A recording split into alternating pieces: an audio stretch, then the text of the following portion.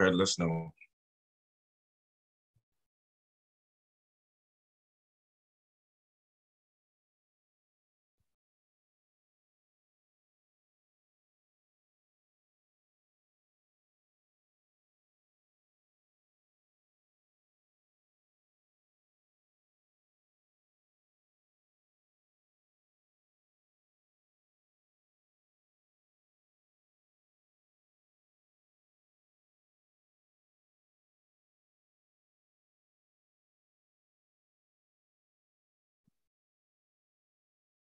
All right, good morning, ladies and gentlemen from around the world. You are welcome to, quite frankly, one of the most highly anticipated webinars of the year, brought to you by the world-famous financial advocates at Nairametrics. Now, if you don't know Nairametrics by now, then I don't know where you've been.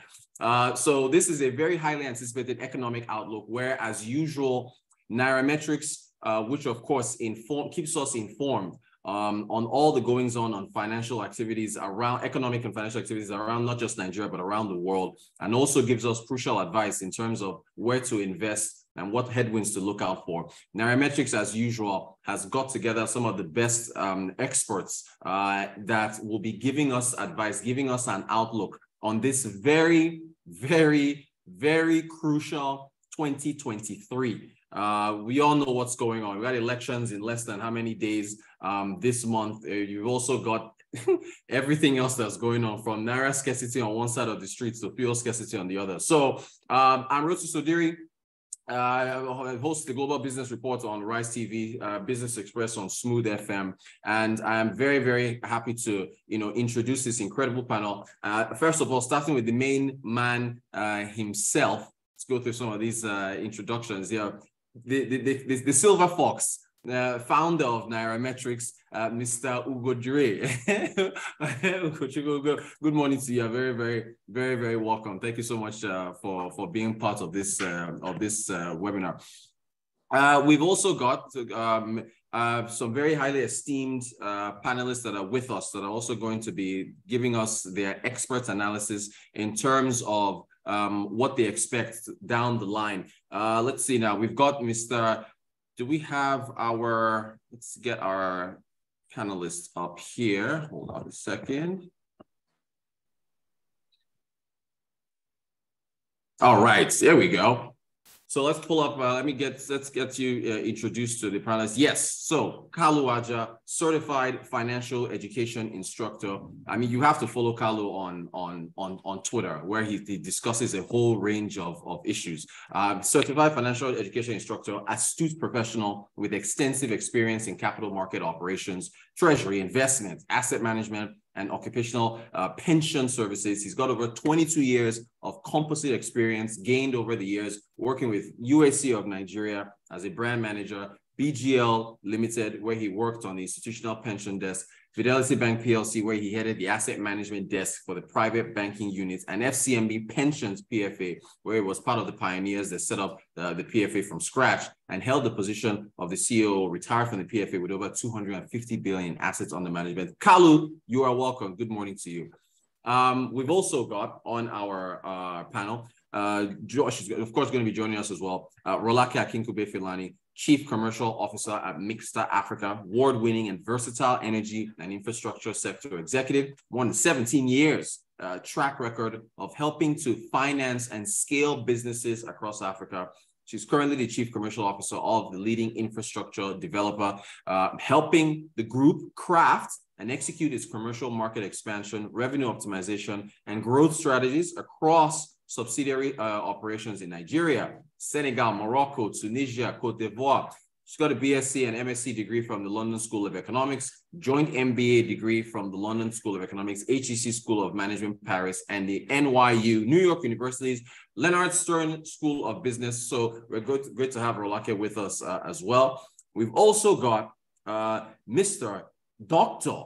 Andrew Nevin, PhD, unique 35-year global career as a thinker and a doer, working at the complex intersection of economics, strategy, capital markets, social enterprises, and investment. And his professional career has previously lived in Asia, North America, and Europe. He has been based in Nigeria, the world's 7th most populous country, since 2012. In fact, he's practically Nigerian. He holds, as I said, a PhD in economics from Harvard University, an MA in philosophy and politics from Balliol College, Oxford University, where he studied as a Rhodes Scholar, and scored 2 goals in the 100th anniversary Blue Ice hockey match versus Cambridge, and a BSc in computer science and mathematics on the University of Western Ontario, Canada. In April 2011, he was named Strategy Consultant of the Year for 2010 by the Management Consultants Association in the UK. We're very happy to have Dr. Andrew Nevin as well. Good morning to you, sir. Thanks for being with us.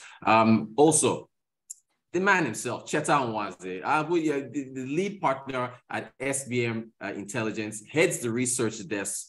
He has worked in numerous information technology and media organizations, key among them Daily Times of Nigeria, where he was managing editor for quite a while, and the defunct 234 Next. Cheta is passionate about writing. He's published numerous articles in the Sunday Telegraph, the Premium Times, the Cable, and Financial Nigeria, all in Nigeria. His opinion pieces have been published in the Africa Report, Africa is a Country, Al Jazeera, The Guardian UK, Super Sports South Africa. Cheta holds a master's in computer networks and internet security from Middlesex University, London, and considers himself a former expert in network design, management, and security, and he tweets at Chicksta, C-H-X-T-A. Cheta, you're very welcome. Thank you so much for joining us.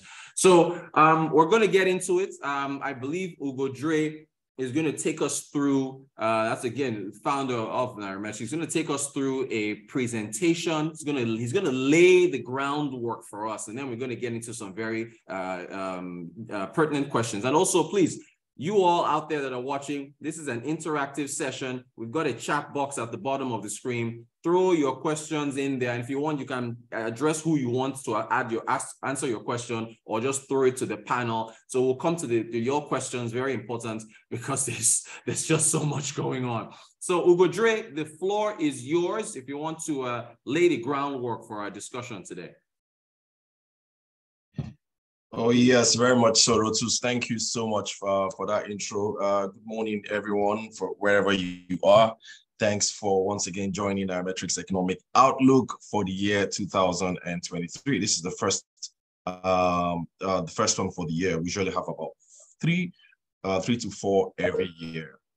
So I'm going to be sharing my screen in a bit and taking you through just a 25 minutes presentation of what my outlook is for the year. So just give me a few minutes and we'll have this set up.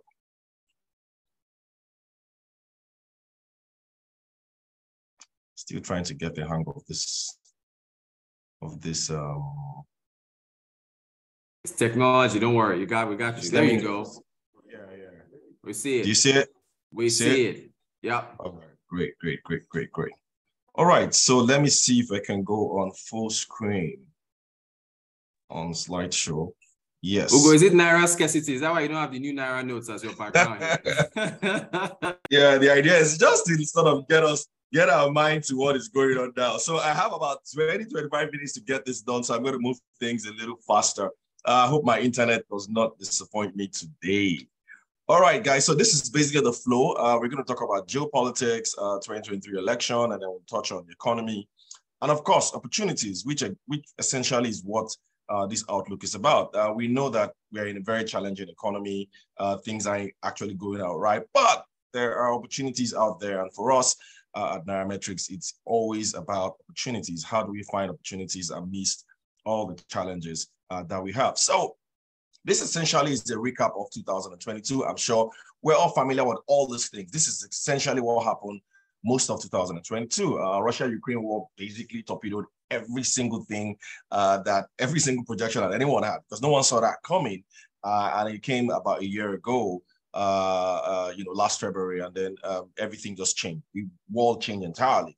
And then, we suddenly started seeing hyperinflation, which is also what happened. And of course, COVID-19 sort of, it ended, but then kind of dwindled down towards the end of 2022. Of course, this time last year was primary elections. Who is it that was going to vote for? Who was going to be the flag bearers? We know already. But this time last year was hotly debated topic for months. And of course, insecurity still persists I already mentioned hyperinflation, the CBN cashless policy came towards the end of last year. Exchange rate crisis was with us all through the year. At some point, we hit 850 or so to the dollar, and everyone thought that we're probably going to hit 1,000. We did not. We had debt challenges. We still have debt challenges today. Crude oil theft was a major issue last year. At some point, it was as if government was going to go completely broke if it wasn't arrested. Of course, the Jackpot movement went on a different level last year. And Nigerian musicians sort of one way or the other made us proud. I think it was probably one of the best years for Nigerian music last year.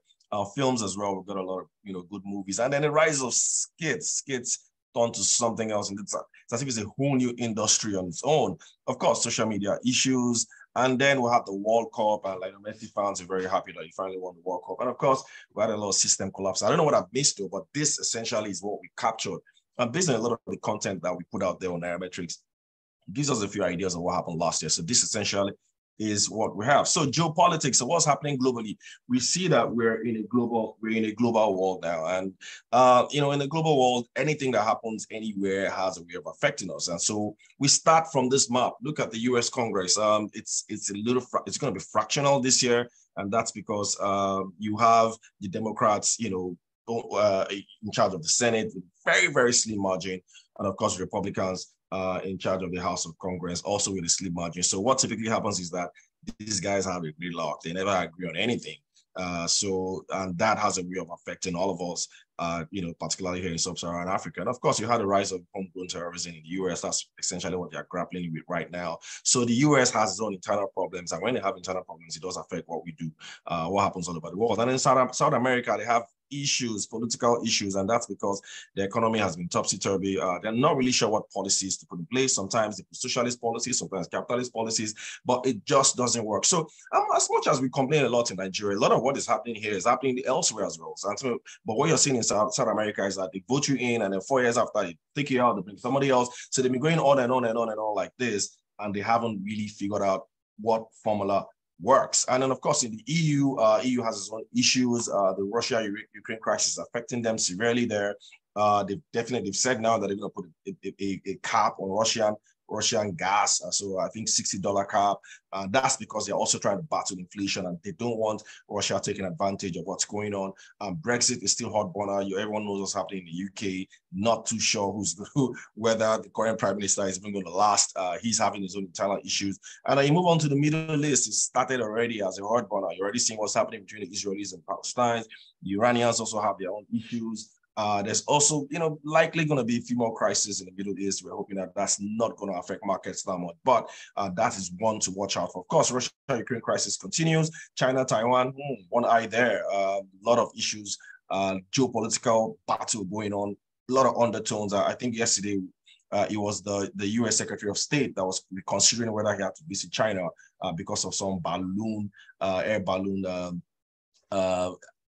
do I call it espionage? But anyway, of course, rise of India. We also see what's going on there. India is becoming a geopolitical power. By the way, India is Nigeria's largest export destination. So we need to also look at what's happening. And India is enjoying all of this because India is just buying cheap crude oil from everybody, wherever it is. But India is a rising geopolitical force. And on and on and on. Of course, we come down to Africa as well. We have a lot of aging politicians, aging leaders.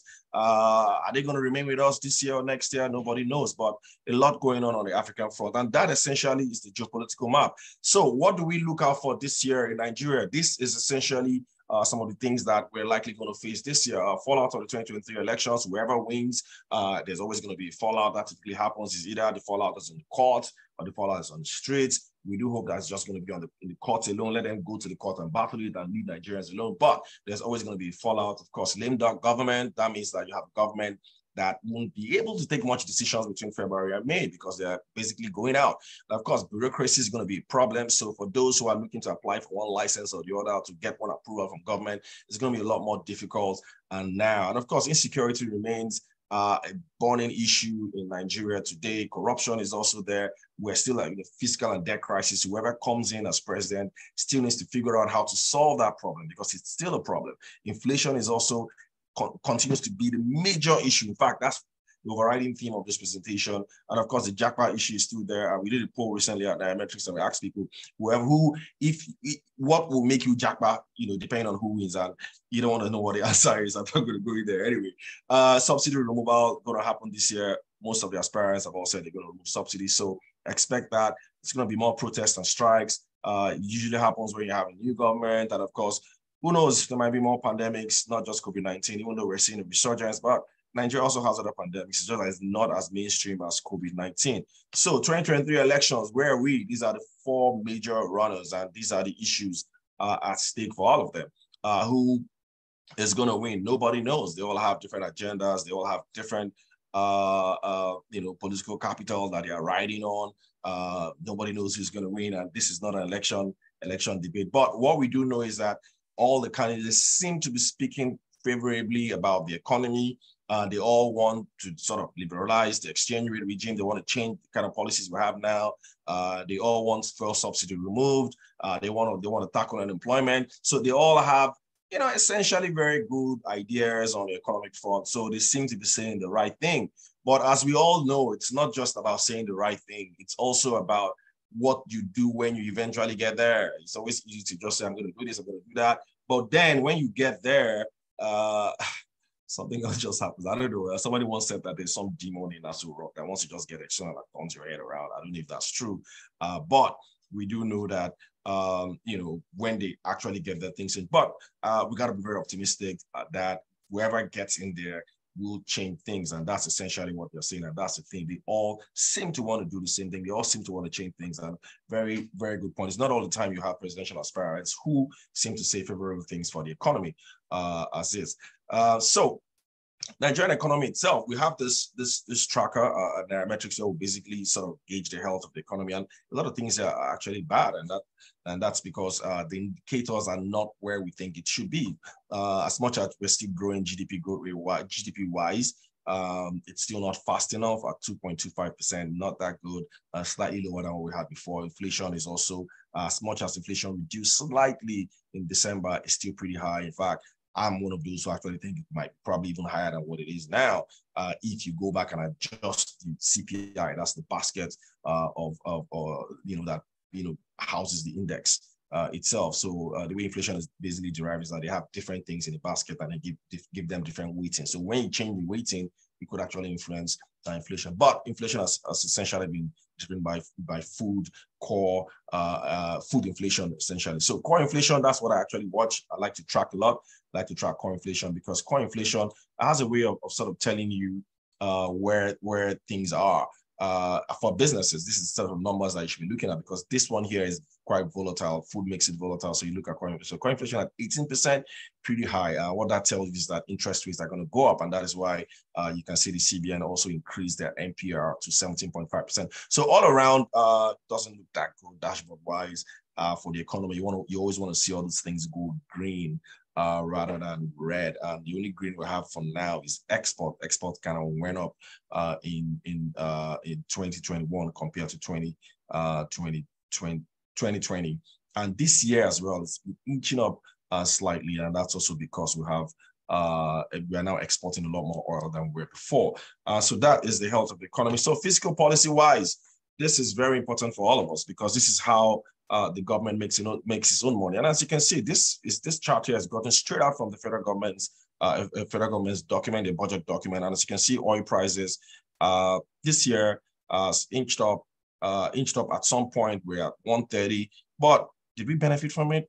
No way. Look at our oil output. Oil output was even down when oil prices was high. So we didn't really get the benefit of it. And this is because of crude oil theft. And then, of course, if you compare to prior years, you can see what we're doing in prior years and then look at what we're doing now. So that is essentially why the government is struggling. And if you look at the government's revenue performance itself, look at here, you can see between January and August last year, they budgeted 6.6 trillion. They only got 4.4 trillion. But guess what? They wanted to spend 11.5 trillion. They still ended up spending 9.5 trillion. So almost, in fact, more than double their revenue. They spent more than double their revenue, essentially. So, and what happens when you spend more than more than your revenue, you borrow, isn't it? And so that is why borrowing has also gone up for the government. We've been borrowing. And if you also look at what we spend a lot of money on, you can see recurrent expenditure is like 7.2 trillion of the 9 trillion. 7.2 trillion. Let me repeat that, 7.2 trillion of the 9 trillion. And of course, you now have debt service as well as one of those things that we spend. So if you split this recurrent expenditure into debt and non-debt, it's almost 50-50, with non-debt recurrent at 3.7 and debt at 3.5. So we're actually spending more on debt than we probably are on capital expenditure, as you can see here. The challenge the government has always had is that as much as we've been borrowing, most of that borrowing has been going towards recurrent expenditure, whether it's debt or non-debt. And so what has that done to our loan status? So this is Nigeria's public debt today. We actually included ways and means because you know what? It is our debt. So today, if you look at the data from the Debt Management Office, they don't yet include ways and means because the National Assembly has not approved it. But we do know that as a debt, and we're currently here, even though we heard that the National Assembly has also approved, I think for another trillion or so for the government to borrow from the CBN. And we're at 67.5 trillion. We hear that we might be hitting 70-something trillion at the end of this year if the government goes ahead and borrows all the money that it wants. But this is our debt. Now, the good thing with these debt numbers is that most of our debt are local debt, local debt. So if you look at here, almost 70% of our debt is local. And that is why we're doing a bit much better than Ghana, because most of Ghana's debt is as external debt. So Nigeria's debt is essentially local. All right. So what will happen? Okay. So we go straight into the budget. Yeah. So this is the budget. So 20.5 trillion is what they want to spend. They're going to borrow their way out of this budget. But like I said earlier, remember I said that we're essentially in a lame duck session. It's very unlikely that the government will implement all of these things, and the new government might have a different trajectory. Who knows? They might even go to the Senate for a supplementary budget and essentially sort of adjust everything that the government wants to do. So what is the government going to do in light of all of this? Oh, my light has gone off. I hope you can all still hear me. Rotus, please let me know if you can still hear me. We got loud and clear, loud and clear. Fantastic. All right. So we expect to see more taxes. Well, that's what happens whenever government doesn't have money. They ask everybody to pay more taxes. So expect to see more taxes this year. If you're a small business logging in here and you're listening and trying to figure out what's going to happen, expect to see more taxes. Not that they're going to increase taxes, but they're going to be a lot better how they collect taxes. What do you think all these things for e-Naira, cashless, and all this is all about? Making sure that the government has better visibility into the kind of money that flows into this economy, and that way they can tax better. I expect to see a lot more taxes. They're going to be a lot aggressive about taxes going forward. Now, inflation, that's the mother of all problems, and that's what's causing all these issues. So I kind of like this chart because this chart gives an idea of what is going on in Nigeria. So if you look at money supply, you see that? You see money supply about 50 trillion. People are always wondering, there's no money in this country, but hey, that's not what the data says. You've gone from about here, just slightly over 16 trillion in 2020 to 50 trillion in terms of money supply. And then you can see what happens when money supply goes up. Inflation follows in tandem. And that's because if you pump in a lot of money into the economy and that money is not going into productive sectors, it tends to always go into sectors that are not productive. And that drives inflation up. And that's why we're in so much trouble today in Nigeria. And to react to that, the NPR has done what you can see. NPR has been flat for months until they started picking it up, just so that they can bring this down, because the idea is that NPL should be high enough to bring down inflation. So that's where we are. So what's going to happen? Inflation outlook, we think inflation is likely going to be high this year. It might not rise as much as it did last year, but it's likely going to be sticky for most of 2023. Not just in Nigeria alone, but globally. There's fear that we might be going into a recession or even a stagflation. But latest numbers that came out a few days ago, looks like the world is soldiering on. Jobs, people are creating jobs. Like, in fact, I think the World Bank even revised the global economic growth higher. So perhaps maybe inflation might not be that much of a problem. But in Nigeria, we do think inflation will remain a problem because we haven't kicked in. Several subsidies likely going to kick in. Electricity prices likely going to go up. We still might face exchange rate issues. So very, very likely that inflation rate might still be sticky, even if it doesn't rise as much as it did last year. And so that is it. And of course, expect more sachetization. I'm sure a lot of you already are used to things being sold in sachet these days. And things, if you get a sachet of milk, half of it is probably empty, and the other is what you have, where you now have the milk. So expect more of this year. All right, so Forex outlook, I like to always look at this chart because this sort of gives you an idea of what happens. So look at our crude oil sales, because that's a major part of how we get Forex. And look at it, see how it's been dwindling. This is from 2013. You can see back then we're doing about $10 billion or thereabout, between $9 and $10 billion of crude oil sales inflow into the CBN. But look at now, see where we are. That is why you're in an exchange crisis. Another number we tend to look at is total capital importation. You can see it used to be very high. We used to get a lot of money from foreign investors, but now foreign investors don't trust Nigeria that much. So they've all basically exited. And these two things affect the value of the exchange rate. And that is why we're somewhere here. You can see the delta is above 700 because of these issues that I have just mentioned. So what's the Forex policy outlook? This current CBN is likely going to keep going on with controls. They're we have a very stubborn CBN, so they like to follow through with their policy. So expect capital importation to remain low. Oil prices likely, oil revenue might go up because of some of the things the government is trying to do.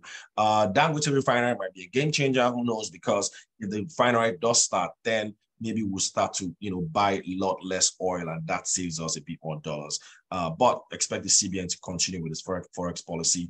I do expect the exchange rate to depreciate this year at the official market. It should depreciate, especially when the next government comes in, because if we listen to what I said earlier, the other aspirants want the exchange rate to depreciate. So I expect that to happen as well. And of course, on the black market side, exchange rate as well might depreciate slightly as more Nigerians start to look to import things. All right, so that is it for the exchange rate. And then what does this mean? If inflation, currency depreciation for everybody, for employees, it means that employees, your wages are going to likely reduce. So people are going to ask for more salary. I have staff as well. They've been asking me for increase in salary. For capital, capital is going to be very expensive now because this is not the right time to raise capital, to be honest, because you're going to raise capital. People who are going to give you money are going to ask for something high. Everybody wants to see profit now because the era of free, cheap money is basically out of the window. This is where people want to see money that has value. Land. These are basically factors of production, by the way. Employee, capital, land, business owners. I'm sure some of us are familiar with it. Land is going to be a bit more expensive. Real estate will be more expensive now because of inflation. And so rental costs likely going to go up as well. And of course, land would also be a bit more expensive because of inflation. I've got business owners. High inflation is a bit of a problem a bit of a challenge for business owners because it discourages investment for them. And so even if they're going to make investment, they're going to make investments that they are very, very sure will provide them some level of return. So this is the impact of inflation and currency depreciation. So Nigeria's debt market, I'm just going to breeze through this because time is not on my side. You can see most of our money goes to private sector. Yes, in case you're wondering, private sector lending has also shot up. And this is one of the reasons why you're seeing high inflation, because there's just so much cash in this economy. And this happened because of COVID. The government wanted, they sort of injected a lot of capital into the economy just because of COVID. And now this is sectoral decision of credit. You can see where most of our credit is going to. Most of it is in manufacturing, oil and gas downstream, and services. So oil and gas loans, manufacturing loans has doubled since 2015. So this government has pushed a lot of money to manufacturing. They've encouraged borrowing for manufacturers. Of course, oil and gas has always been high up there, and now it's also gone up by 30%. This essentially is how credit is distributed across Nigeria. So we do expect interest rates to keep going up because of the CBN's Monetary Policy Committee policy. They want interest rates to keep going up because they want to discourage borrowing. So this is not a good time to borrow, in case you're trying to wonder what that means for us. So this is the impact. So I have that. We're going to share this slide as well so that you can have it for you. So economic growth, in terms of economic growth, this is where we are. Nigeria is still growing, but albeit small. Like I said earlier, you can see the charts.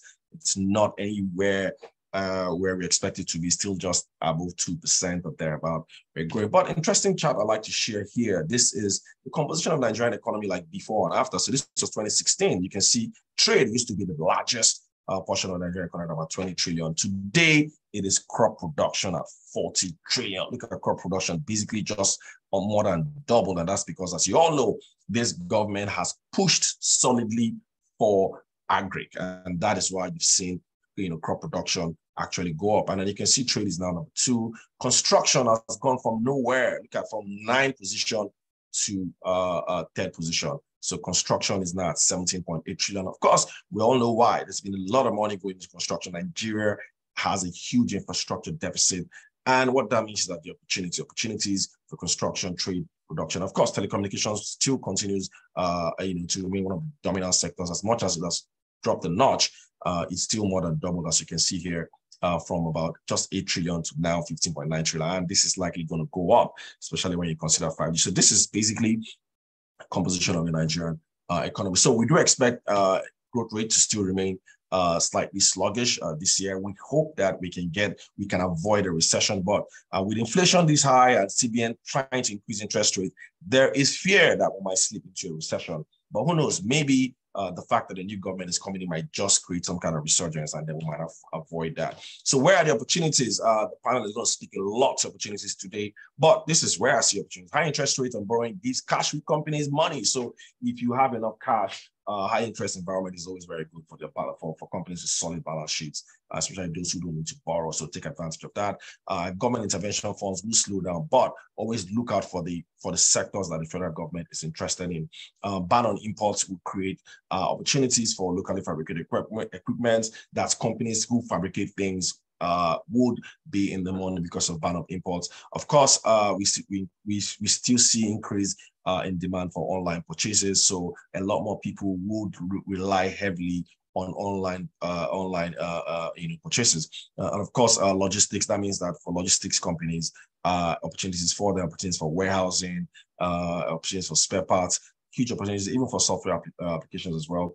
Increased security is a problem, but that also creates opportunities for people who are in the security sector. You're seeing a lot of people who are, going into drones now and trying to have very solid, security equipment just so that they can avoid security. So even people there are different kind of bulletproof cars these days, but there's opportunity in that sector.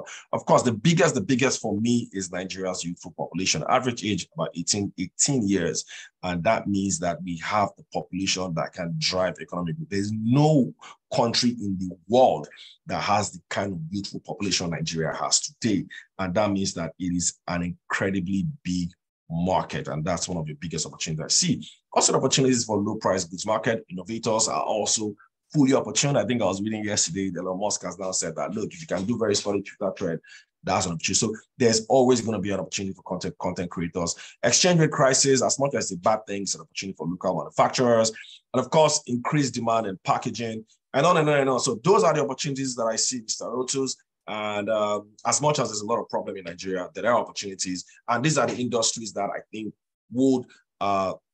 we should look out for. There are a lot of them, but very important to look at these industries for 2023 and beyond. So that essentially is my presentation, Mr. Rotus. I hope that I've done justice to time.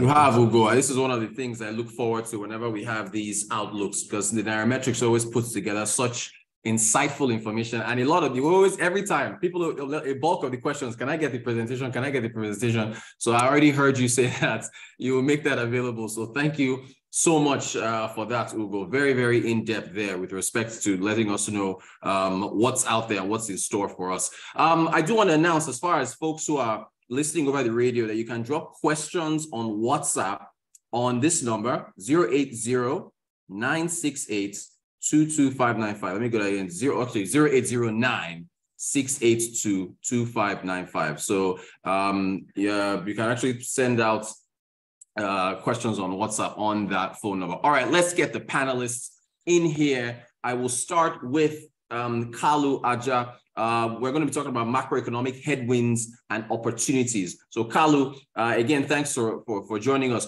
So Kalu, in the face of rising prices, Ugo talked about inflation. You saw it in the presentation there.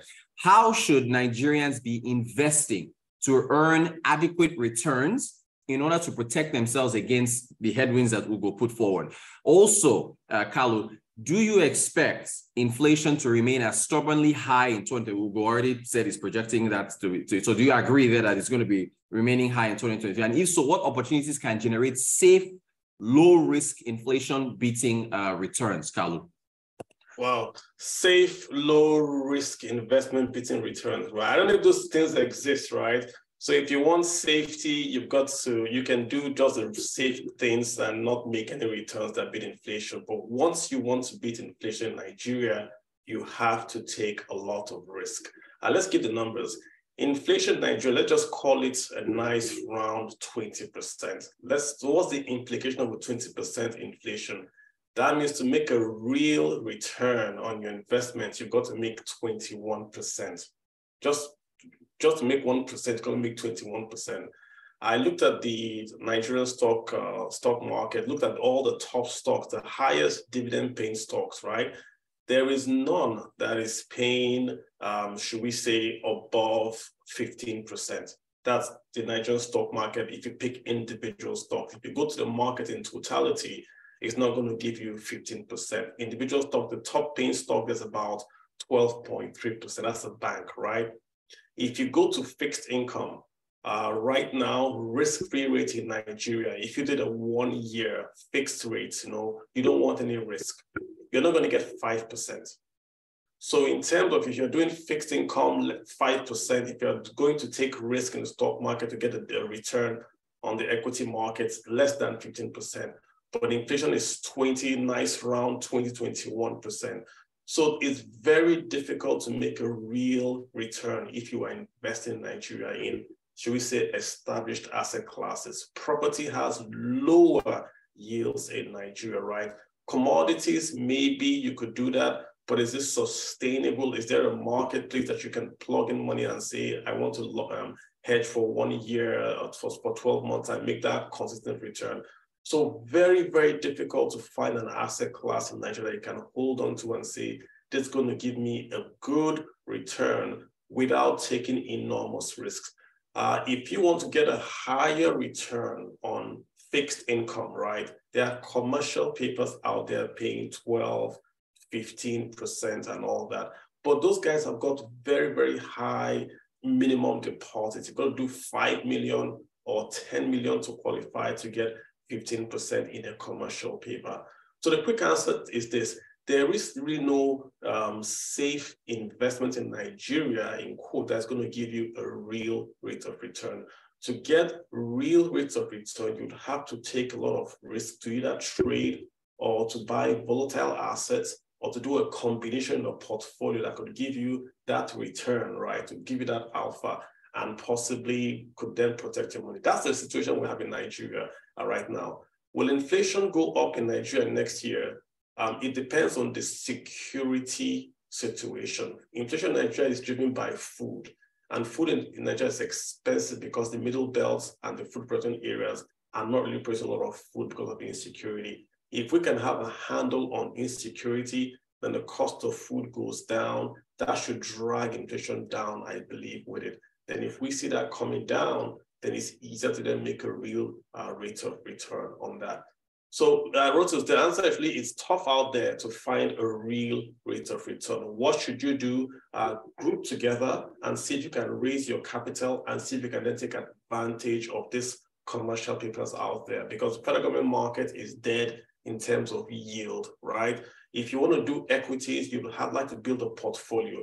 If you're a pensioner in this market, you are in big trouble because you are a fixed income guy. You can't really take a lot of risk, and the options for you out there are really, really, really poor. If you are younger, it's a time for you to try to invest and try to build that portfolio and possibly stretch it all out into the future. Thank you so much for that, Carlo, and thanks. That's why Nairametrics brings the best experts together, because they give us the real situation and what's going on.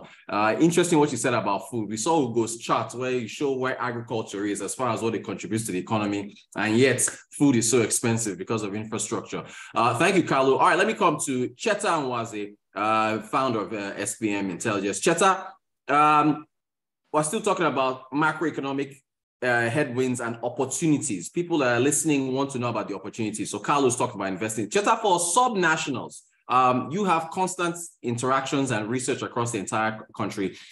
Are you able to share which states offer Nigerians economic opportunities, Cheta? There's a lot of interest in agri-tech, prop tech, and so on and so forth. So where are you seeing, and what other examples of alternative investments should Nigerians be watchful for, Cheta? Thank you, Rutus, and good morning. The answer to what states offer Nigerians opportunities is simple. All states. I think the real question really is what states are at the moment more investor friendly. And I would say that in terms of things like infrastructure, the general environment towards business, it's hard to look past Lagos, of course. Lagos has the advantage of being the former federal capital. The bulk of Nigeria's economic activities happen in Lagos. Then there's Ogun State. Ogun State enjoys the proximity to Lagos. Because of that proximity to Lagos, there's a lot of, it takes a lot of spillover from Lagos. Many people live in Ogun State, areas like such as Ojutu, Akute, and work in Lagos. And the Ogun State government, even though it has not been very linear in doing it, it's put in place policies that they have to take advantage of Lagos. So you find a lot of manufacturing now happens in Ogun State. Now, there's Kano. Kano is the second largest state in the country in terms of population. It's historically the commercial center of the north. And a lot of economic activity happens in Kano. People gravitate towards Kano. And there was something that we did a few years ago where we went around the country basically researching the tech sector, and I was pleasantly surprised to see a lot of tech entrepreneurship happening in Kano, sometimes almost hidden away from the outside world, but it is happening. It's when you go down south, especially towards the southeast and south, for reasons of geography, I think it would not be fair to pick a single state there, because there's an entire cluster from Onitsha all the way to Port Harcourt that if the road infrastructure were very good, were excellent, or we had the requisite road infrastructure, between Onitsha and Port Harcourt is an hour's drive. And in that area, which encompasses Anambra, Imo, Abia, and Rivers states, a lot of entrepreneurial activities happen. But the problem with that region is that the governments generally haven't gotten their acts together. And as a result, people tend to hide away from the governments, from various state governments. But there's a huge burst of entrepreneurial activity in that region. Between Lagos and Onitsha alone, it's at least $3 billion worth of trade that moves every year, which we have not yet learned how to capture. If we want to unleash Nigeria, we have to find a way to better integrate Lagos and Onitsha. And of course, the fastest way is rail. Then there's Akwa Ibom. Akwa Ibom, I think, is one hidden gem in this country. Akwa Ibom is a state that people tend to overlook. They've been quietly consistent since 1999. I would go so far as to say that Akwa Ibom has probably been the best governed state in the country since 1999 when you zoom out and look at the overall picture. They've taken advantage of the oil industry there. The road network infrastructure is pretty decent by Nigerian standards, and they do a lot of things. There's a huge tech community there in Akwa Ibom. Then going back to the north, of course, Abuja itself, though not a state, is the federal capital. There's an orbit around Abuja, and the state that has taken the most advantage of that Abuja orbit would be Nasarawa. It would have been nice to say Kaduna, but insecurity has really scuppered a lot of Kaduna's plans. The perennial insecurity in Kaduna has limited what Kaduna could do, because Kaduna would naturally be the one that would take advantage of Abuja. But Nasarawa, especially the areas around Nyanya, One Man Village, and all of those places, are seeing a burst of entrepreneurial activity. People who live in those places work in Abuja and then bring money back, and it's investing at the end of the day. They are spending money in their locality. So you find that a lot of things are happening. Now to your second question, which is what other opportunities? given the kind of shortages, the kind of situations that we have in the country now, I think that it's difficult to look beyond agricultural technology. We need to figure out ways to get food to people in the country as cheaply and as efficiently as possible. And there are so many opportunities in that sector. So that will be what I would look at. Cheta, thank you so much. Really, really in depth there. Thanks for shedding lights and spreading it across. So Kano, Lagos, Onitsha needs to be linked through rail and Akwa Ibom. I mean, they got an airline. They have an airline in Akwa Ibom. So very, very interesting there. There are opportunities outside Lagos. So those that think Lagos is the be all and end all of Nigeria. Cheta Awase, thank you so much. Let me come to Dr. Andrew Nevin. Dr. Nevin, thanks for being with us. From a GDP perspective, doctor, are there economic sectors that are resilient to the challenges and these headwinds that we're going to be facing in 2023? I guess what economic sectors, should Nigerians be looking into for investment? Real estate, as an example, seems to be a resilient sector with growth. How do you see it, Dr. Nevin? Thank you, Rhoda. It's just great to be here. What a fantastic panel. Difficult issues. I mean, not easy in our economic environment at the moment. I mean, the question has different dimensions to it, right? So, I mean, one question is if you're a corporation or a wealthy individual, what businesses should you be investing in? And then we've talked about agriculture, we've talked about real estate, we've talked about IT, for example, and that option's open to you. But as an individual, of course, you face a very different situation, right? I mean, you don't have unlimited amount of capital. Any individual business and venture that you try out is highly risky. I mean, I don't know if people know the numbers on tech startups. I actually live in Nigeria because I had a ed tech startup in China back in 2005 or 2008 that failed. I had to go get a job and ended up coming to Nigeria because I needed a job. So it's hard pressed to encourage people as individuals necessarily to invest in an individual business on there. And of course, as we know, investing in the broader market, it's very difficult to beat the inflation. Whether you're in the equity market, the fixed income market, you're guaranteed to be below inflation. And I think it just highlights the destruction of value in this country. I mean, we've had, for the past 8 years, we've had PEBEC, we have National Heroin, Dr. Jamoke leading PEBEC, but if we're really honest with ourselves, we continue to have a very harsh business environment. In fact, it's getting harsher. It's getting more difficult because of this need for the fiscal raising revenue growth. Companies are finding multiple taxation. There's a myth out there, the World Bank puts it forward, we're a low tax jurisdiction. It's simply not the case. I mean, there's at least 50 different charges that companies often face. And of course, they pay the charges and they don't get much in the way of services. So I don't necessarily, even though there are opportunities for individuals, I don't want to necessarily encourage them to go out and take that kind of risk. Of course, and there are hedges against inflation. I mean, FX is actually to this issue of commodity pricing. Commodities is actually offering products that people can buy commodities over 6 months or a year, and hopefully they'll hold their value. Whether they'll give a return, it's hard to say. Real estate is something that holds its value in an inflationary environment. And I think the environment for real estate's really improved over the last 10 years since I've been here. In terms of buying a house and perfection and the professionalism of the developers. But again, that's also risky. It's a kind of illiquid asset. What I might say to people is if you want to hedge against all these difficulties, the people that are doing very well in this country are people that invest in themselves, that invest in their own brain capital, and then have the skill set and the brain capital that can insert themselves into global value chains. So if you are someone who is an IT worker, you can earn money in dollars now, either with a company directly with a company, or sometimes through some groups here that are setting this up on that way. To me, that's your best investment. And of course, if you go to this harsh business environment, and what's effectively happening right now, and hopefully will change after the election, is value is being stripped from the business sector. So people that took a chance, manufacturing, lost an enormous amount of money. People that took a chance, the electricity sector, lost an enormous amount of money.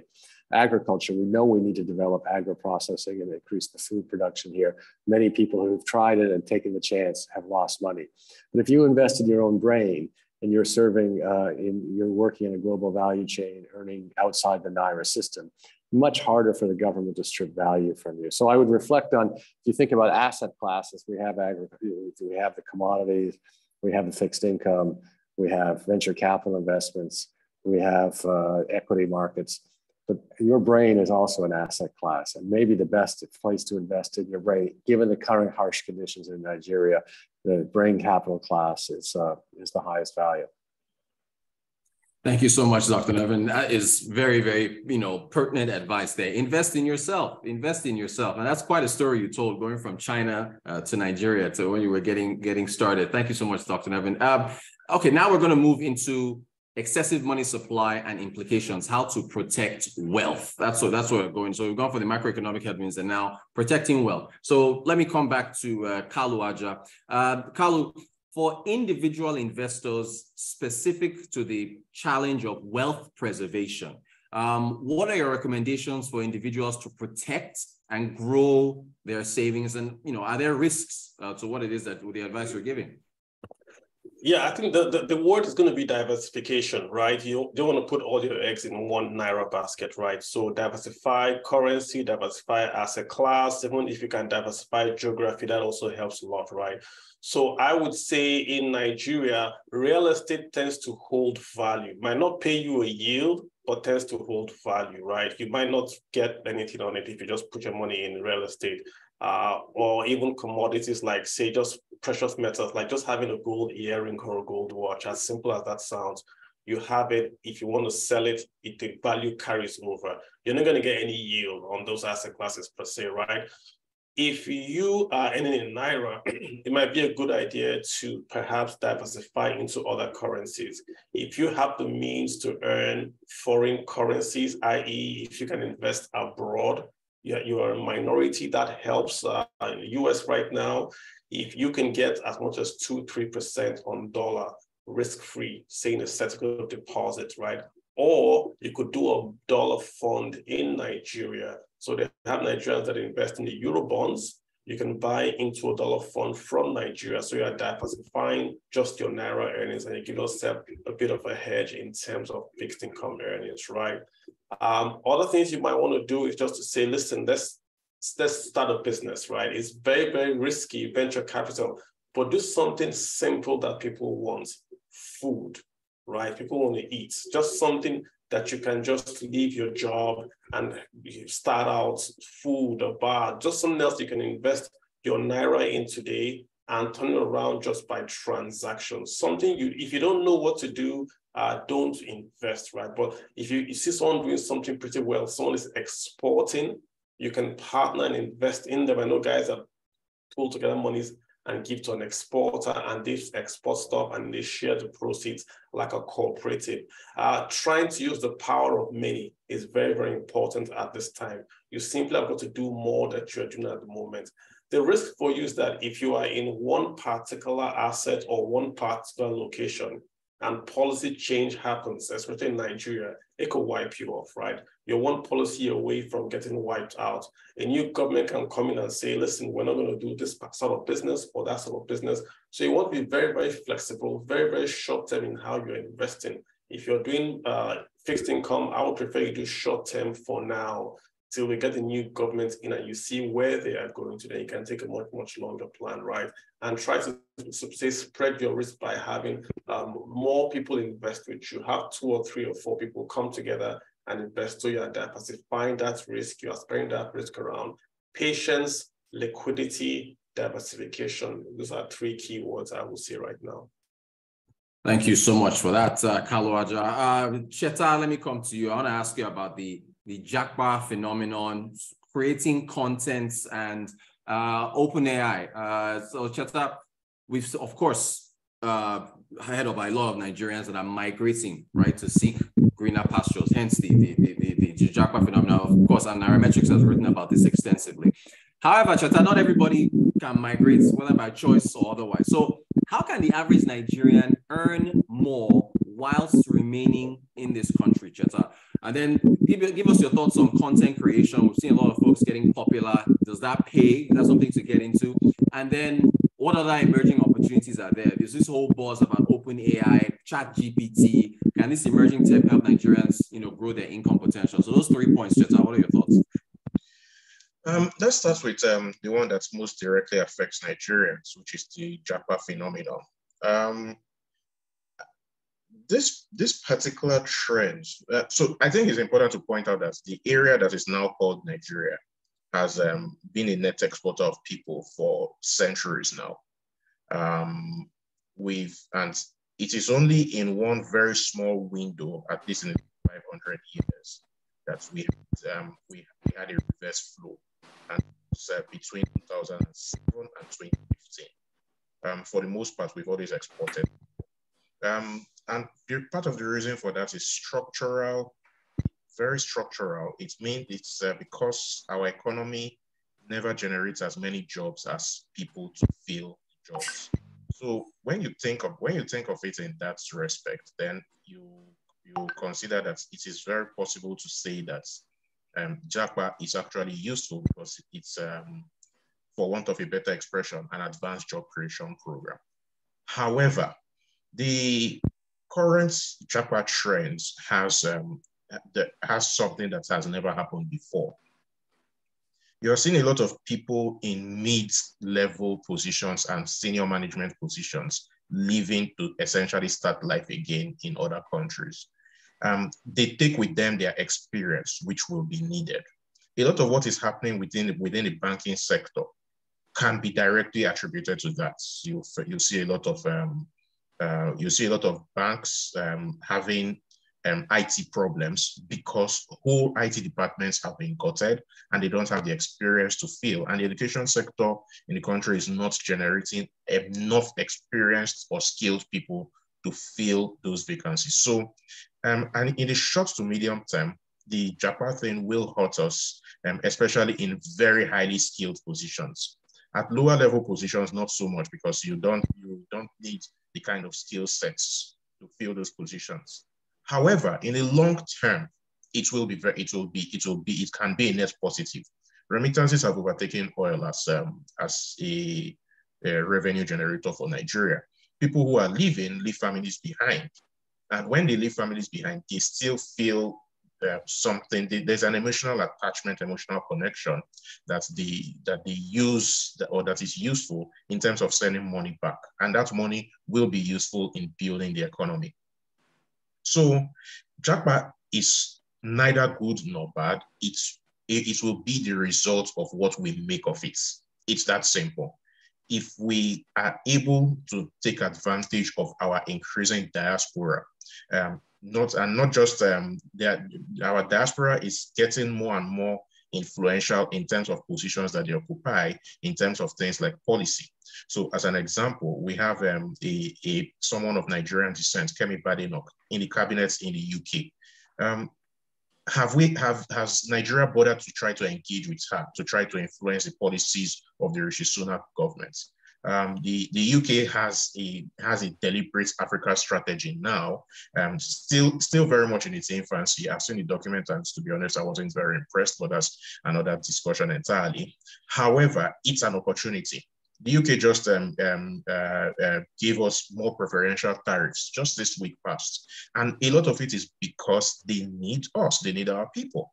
So how are we, those who are left behind in Nigeria, taking advantage of these openings? These are the questions that we need to answer. Now, ChatGPT. It's a new technology. I think that there's quite a bit of hype to that.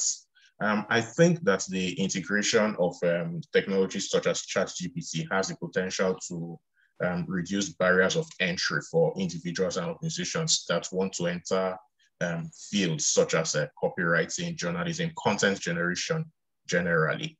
And I've seen examples of ChatGPT being used to work Excel spreadsheets, which is a very good thing.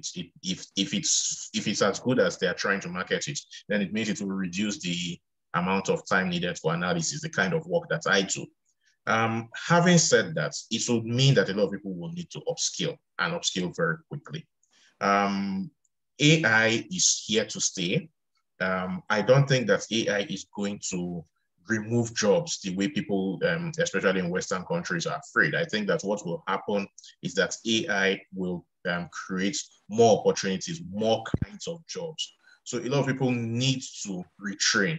But generally, for a country like Nigeria, the use of AI offers opportunities in education, training, development, and of course, innovation. We need to position ourselves for that.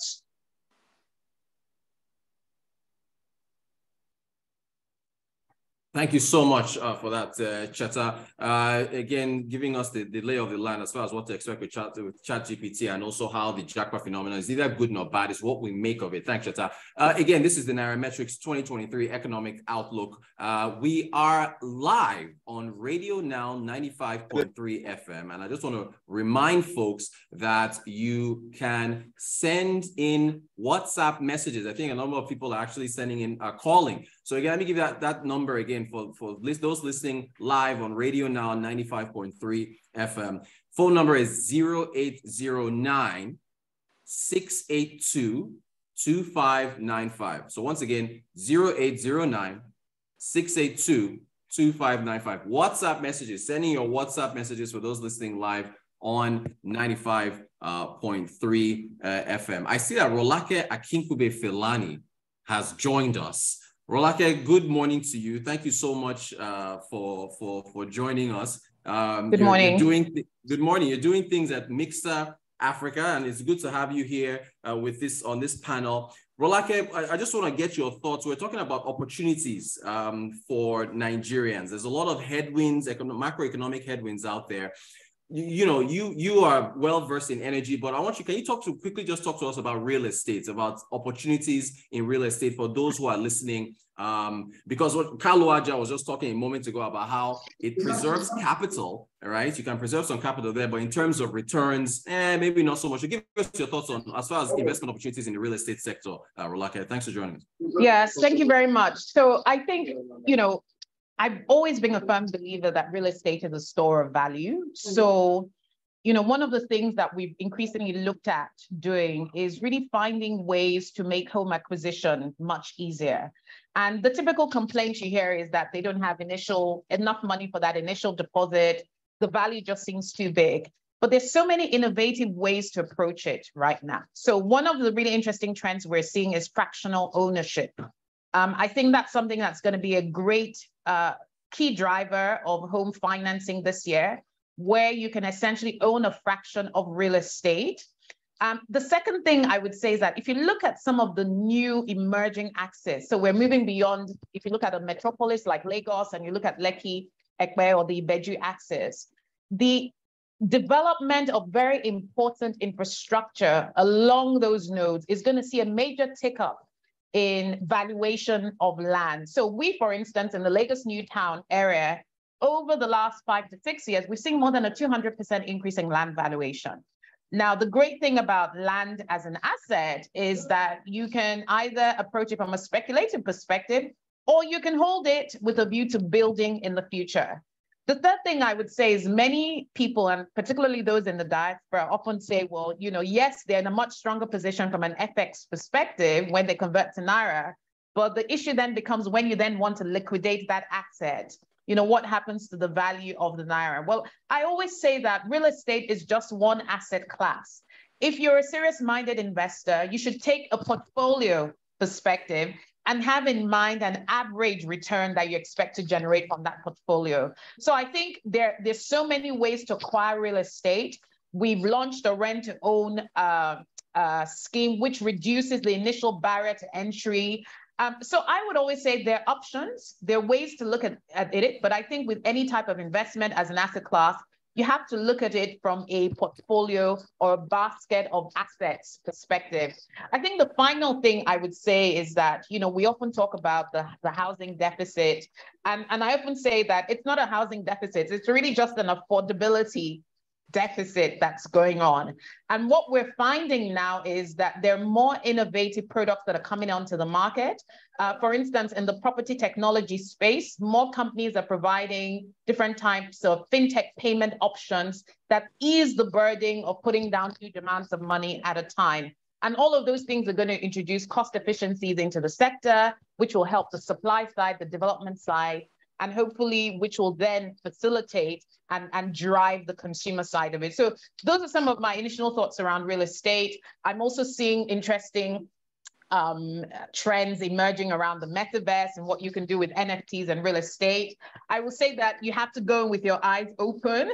Obviously,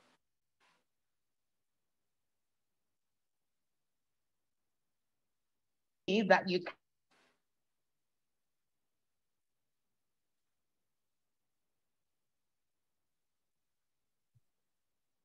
Okay, I disappeared, or is everyone else experiencing Rolake? Okay, Rolake, you froze a bit there. I think the last thing you said was that you should go into the metaverse as far as real estate with your eyes open, because there was a lot of hype about one particular telco company buying land in the metaverse. So just to repeat that last point, you're saying folks should be careful, right? I don't recall the last thing you heard there.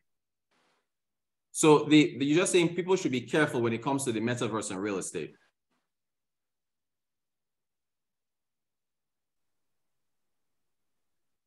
Okay. No, I think she should just continue. I think she was talking about you were talking about the metaverse. So just continue from there.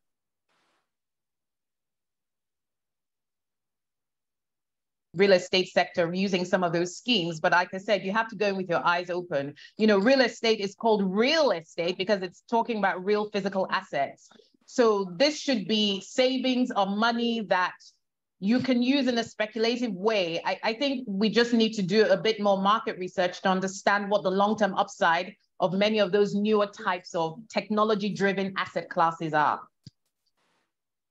Great stuff. Thank you so much, Rolake Akinkube Filani. All right, let me come back to Dr. Andrew Nevin. Dr. Nevin, earlier when we're talking about macroeconomic headwinds, you mentioned PEBEC, and you mentioned, that's the Presidential Enabling Business Environment Council, which, as you said, was supposed to make life easier for businesses. But then you said, look, let's be honest with ourselves. Things haven't been that easy for businesses. So for Nigerian businesses, Dr. Nevin, how can they protect themselves in the face of challenging economic policies, which, impact wealth preservation? We heard Kalu Ajawa said you're one policy away from being wiped out. So how do you protect yourself? What are examples of stores of value accessible to Nigerians in your view? And are there any other countries which have, experienced the degree of challenges to wealth preservation that Nigerian businesses face, individuals as well? And how did they cope, Dr. Nevin?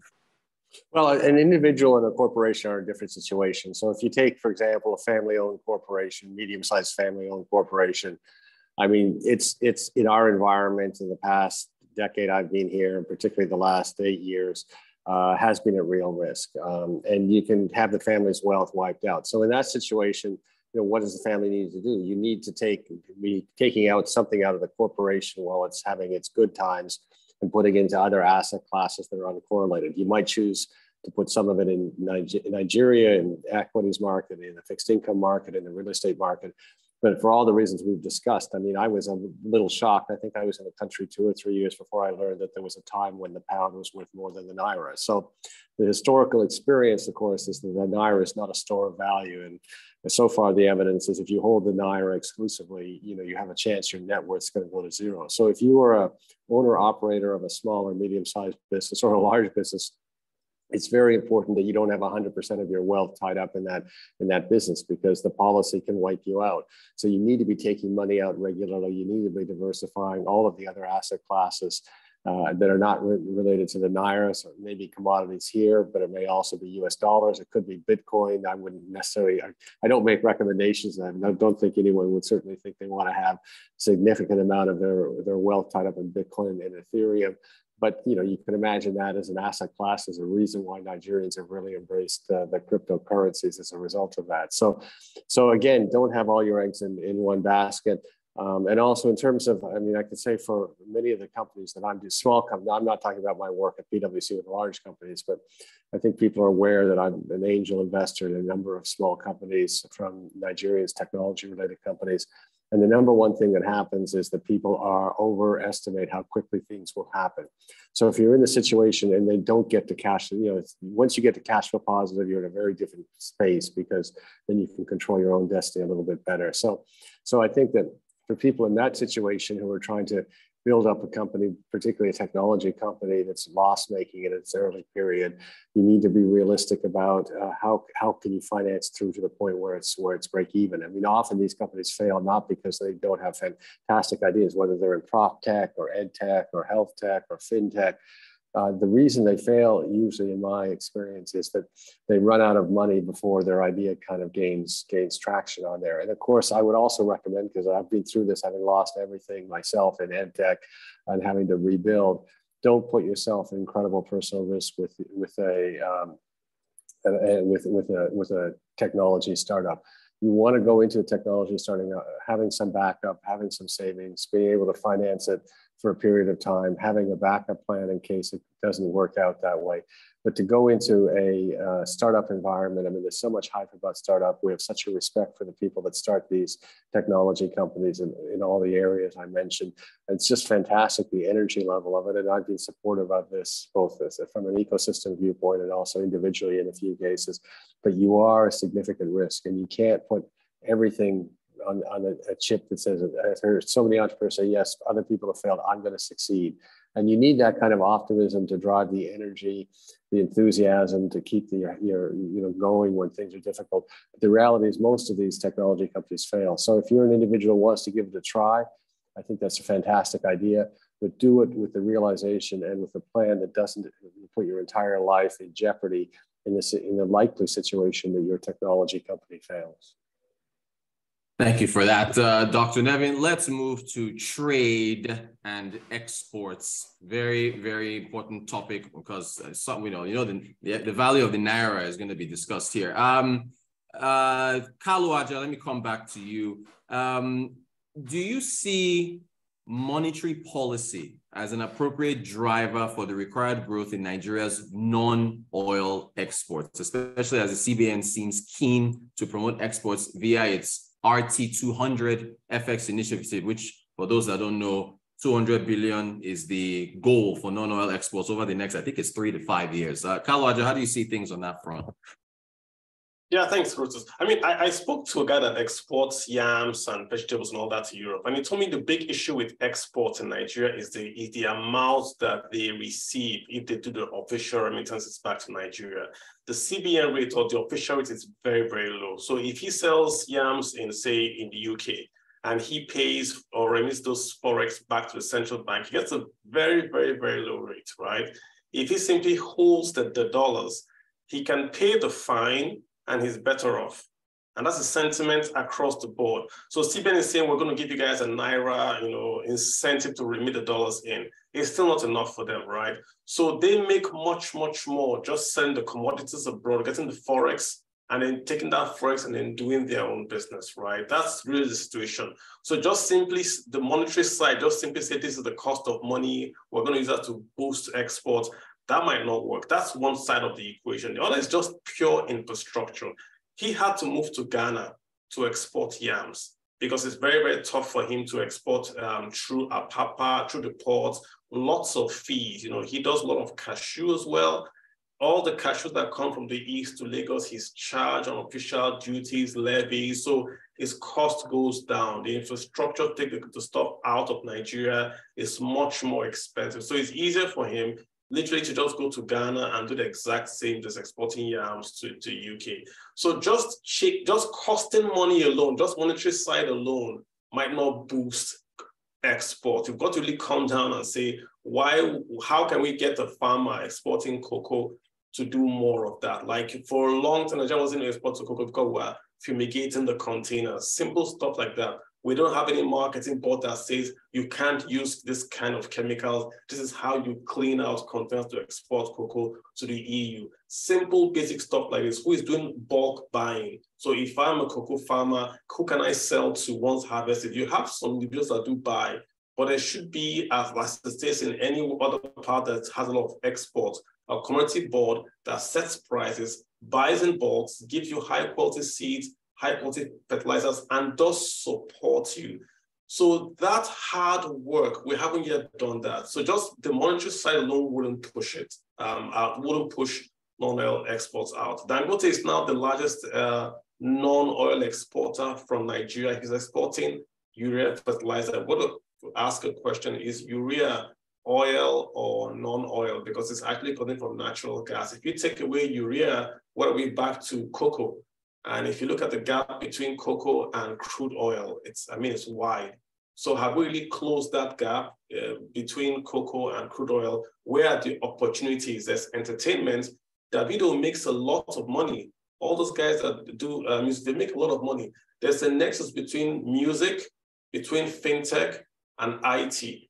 There's something India and Nigeria can do. We can say, listen, we can get Davido to do the music in Nigeria. We can do a digital tag on it. And if it's exported from Nigeria, we get a share of the revenues. We can do something around there that I think we're overlooking. So maybe we can start to expand how we think about non-oil exports away from just agriculture, more into IT, fintech, and all that. Yeah. Thanks, Kalu. You mentioned Davido doing a show here. It reminds me of that Burna Boy episode where he was late for his show and he complained about the equipment here and now said he wanted to start investing in his own equipment and sound. So very, very interesting there. Thanks, Kalu. Cheta, how can Nigerian businesses tap into the increased push for exports to earn more FX? I mean, anecdotal examples have suggested exporting, but Carlo just mentioned cocoa, for example, exporting agricultural products. We continue to present untapped opportunities. Cheta, how do you see it? How do businesses tap in? Well, first we have to improve quality. In June 2017, we made a lot of noise about exporting yams to the EU. What a lot of people did not hear was the follow-up, which was that the yams were quietly returned because they didn't meet up to EU quality. Basically, we need to improve quality. Once we improve quality, people will come. Carlos said that that agricultural products are our largest export outside the oil sector. I beg to disagree a bit. I think that content, people tend to forget about things such as content. So Nollywood, Afrobeats, even skits, comedy contents, their services, but they're huge exports. They're huge export source of export revenue for Nigeria, and people come to them because people like the quality. It's that simple. So when your quality improves, people will come. You don't have to go about begging people to come once you have the quality. The market for content is getting crowded, but it's one of those markets that, even though it appears crowded, there's always still space for more. More creators are vying for market share, and they are actually pushing traditional agencies out of the space. There was a graphic that was published recently that showed that a comedy skit maker earns, I think, $4 million last year from YouTube, thereabouts. That shows you the potential in terms of what can happen. Now, when it comes to hard stuff, we can start looking at things like manufacturing, and this is one place where we are not doing well. We're not taking advantage of our proximity to Europe, as an example. There's really no reason why a country such as Bangladesh should be the source of apparel to Europe, while we are 6 hours away by air from Europe as compared to Bangladesh. But it comes down to that thing, quality. What is the quality? Why should we have a situation where people who want to export yams to the UK have to go to Ghana to export yams? For the simple fact that those yams may get rotten sitting in a paper pot for months. So we actually need reform on our own side with respect to the customs services, for example, the people who check. Yes, they need to improve efficiency in terms of checking to make sure that quality is met, but they also need to learn to get out of the way. And I think the first step towards that is having a situation where customs, for example, is decoupled from being a revenue generating agency. Because we give customs all these revenue targets, rather than focusing on doing the actual work of customs, they are focused on raising money. And sometimes what we need to understand is that the roadblocks that they put in the way of either exports or imports is their own way of trying to meet those unrealistic targets that we set for them. So we need a lot of reform. in a lot of reform in our own processes in order to actually begin to unleash our true potential. And of course, one thing that I always shout about is we actually need to move a lot away from just the Lagos ports. Thank you for that, Cheta. Rolake, for real estate and on the developer side, we are still, I mean, correct me if I'm wrong, are we still import dependent on building materials? Has that turned the corner? Is there going to be a time where other nations will depend, ceramics, the tiles, all these things are involved in for developers? Are we still at a deficit there? Rolake, what's the outlook as far as trade and exports for real estate is concerned? Well, that's a really interesting question, which I wasn't expecting, but very fascinating of you to ask, actually. I think it really depends on the market segment you're in. We do residential and what we call middle income and high income. And we're finding that we're still extremely import dependent on even the middle income and high income segments of the market, particularly for fixtures and fittings. Obviously, we can localize much of our cement demand use here, localize the value chain, because it's also a corporate defense mechanism for most developers, because you're not as exposed on the FX side if you're able to do that. But I think on the affordable end of the market, there's a lot more we're trying to do locally. And actually, when it comes to development, it doesn't just start from the foundation. I'll give you a very interesting insight. We do a lot of sand filling in our country. So, and especially because we're reclaiming, land from the ocean. So we're building in places that historically have not had hard soil. So once you've done your soil analysis, a lot of that land is going to be sand filled. And guess what? Many Nigerian developers have to import sand from the West Africa sub-region. This is something that a lot of people don't know. So actually, the cost buildup for a typical infrastructure developer in the real estate space starts from right when you're even sand filling your land before you do the piling and the foundation, which is one of the reasons that we're facing huge rises in home build costs, which then trickle on to the consumer.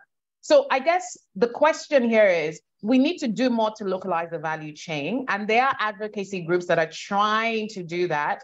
I think it's better to import from within the region than to try and bring it from outside the region. So long as intra-Africa trade makes sense, you're still keeping value within the West Africa sub-region, but it is no longer, it's an unsustainable way to go.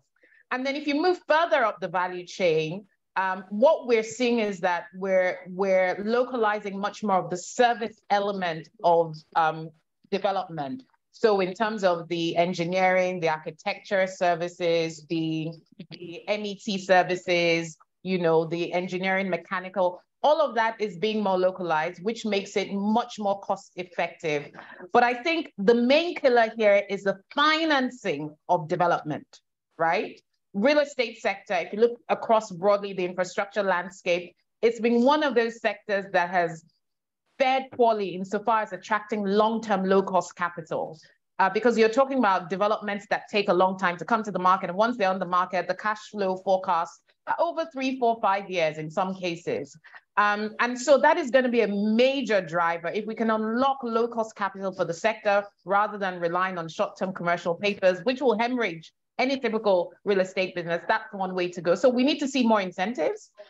We need to see more localization of raw materials. We need to see a much more efficient and effective land tenure system in the country. And we also need to see one of the complaints we've had, certainly in our industry, is that developers see all these assets, mostly historically government owned, which are lying fallow, which could be converted into housing that meets the need. So I think we need to do a lot more to have those conversations with the public sector to see that sector grow.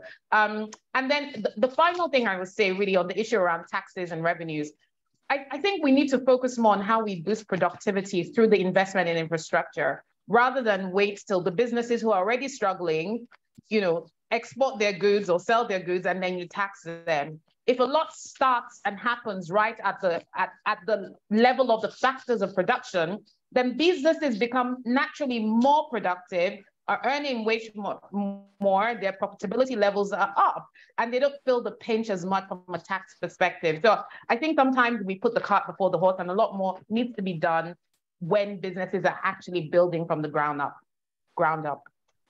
Thank you so much for that, Rocky. That's crazy. I didn't know that. So we're importing sand. Dr. Nevin, let me bring you in here.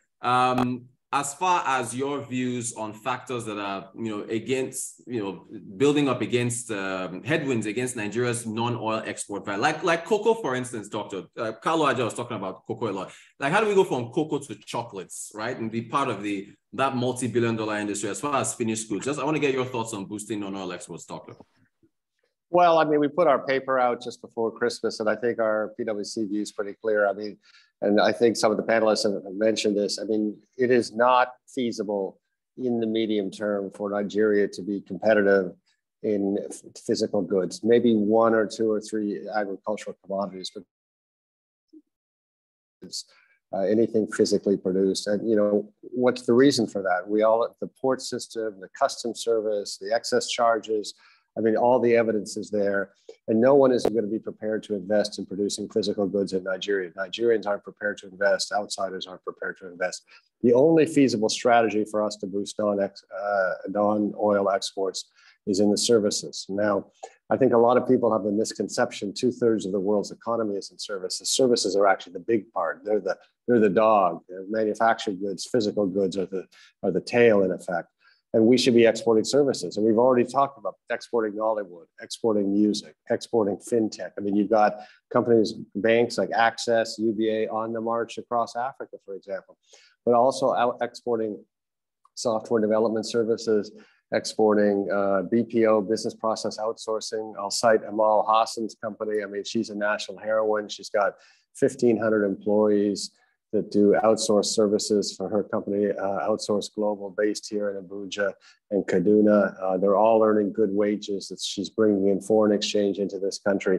That needs to be expanded. And we put in our paper, we think we could do 2 million people over a period of time. I was just in Bangalore in India.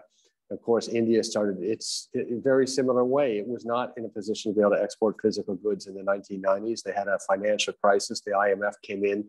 They airlifted their gold to Geneva to back their IMF loan. And then they started to export services, and Bangalore is the center of it. So I was just in Bangalore in December, and they have 2 million young people working in the global IT industry, and it's an extremely prosperous place.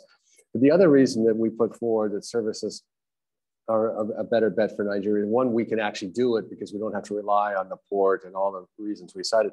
But 2, exports are higher value added. So if you think about Apple for a moment, the software engineer for Apple earns a 6-figure US dollar salary. The manufacturing individual in the Foxconn plant in Guangzhou, China, is earning a 4-digit US dollar salary. Which job do we want to have in Nigeria? We're perfectly capable of having the higher value added job. I mean, you look at the success of Nigerians around the world in the diaspora, and you look at the high value we produce. And I will end this part of it by saying actually the most valuable export, and I count him as Nigerian, the most valuable export that Nigeria has ever produced is Giannis Antetokounmpo, the Center for the Milwaukee Bucks, is essentially $1 billion franchise. So, we can produce extremely high value services from this country in many, many different areas. Let's continue to produce the Giannis Antetokounmpos, whether they're in software, business process outsourcing, fintech, music, and of course, football. I'm a big fan, I'll say it right here, of Taiwo Awoniyi on Nottingham Forest. I think he's going to be a fantastic success. So Nigeria should be exporting services, not trying to do manufactured or physical goods. Point well made. Thank you, Dr. Nevin. Thank you, Dr. Nevin. All right, we move to another session here on the key decisions in 2023, the big one. But it's funny, if I say the big one, I wonder what people think about. Do they think of Naira scarcity or fuel scarcity or debt? But this is debt.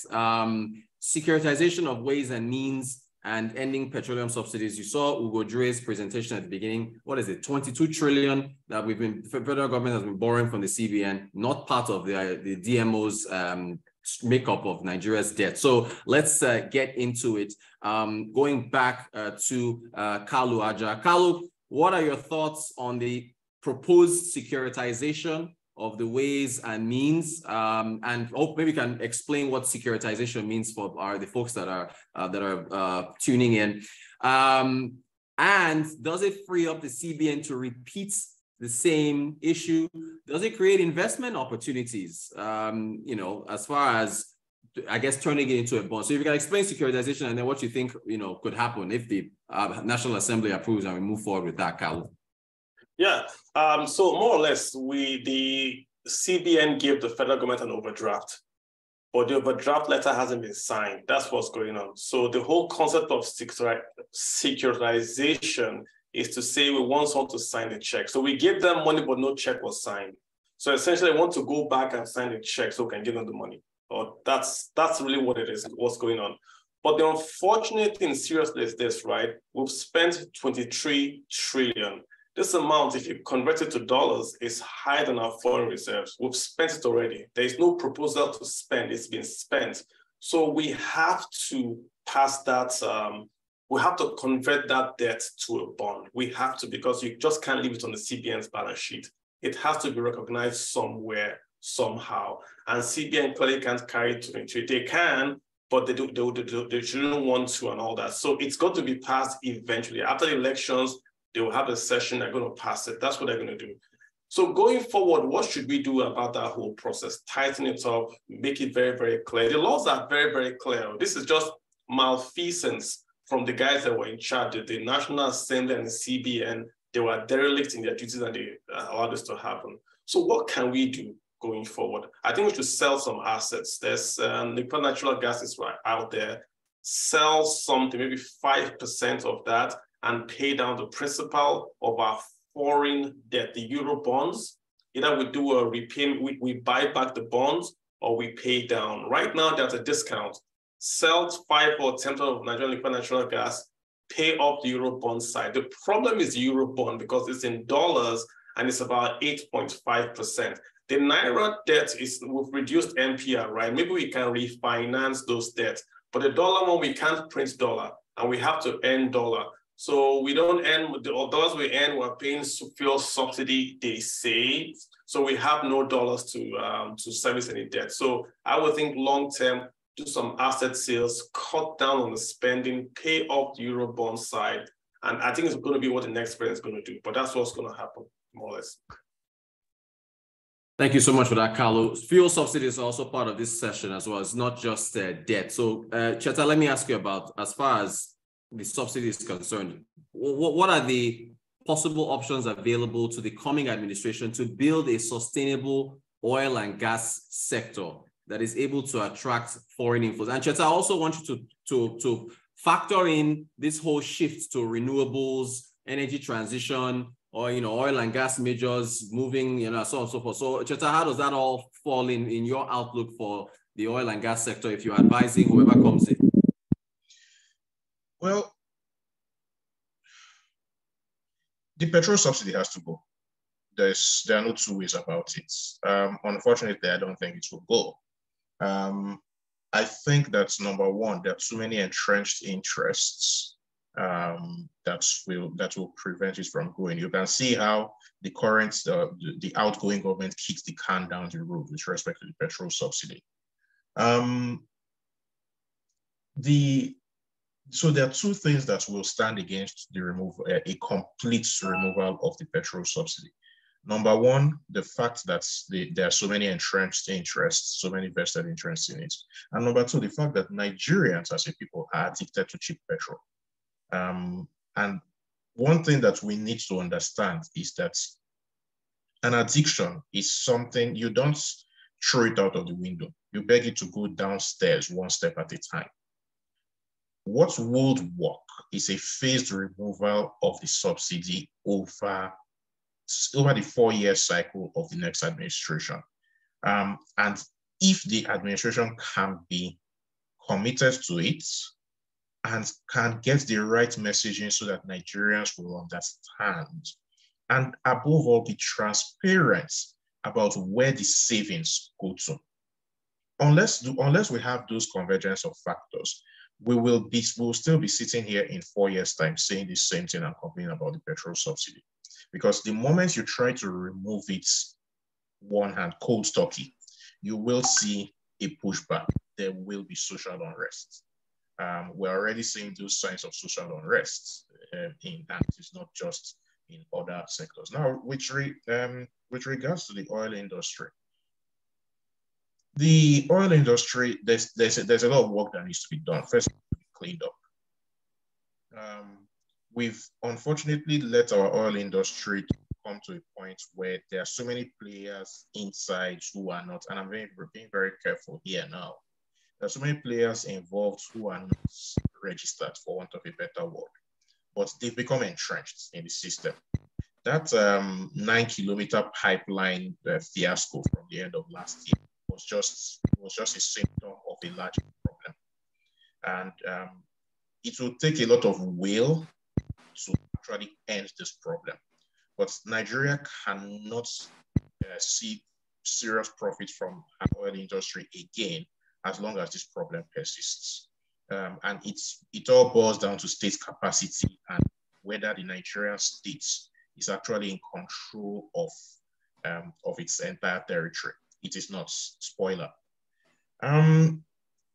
So that's it for the oil industry, for the petrol subsidy. You asked about renewables.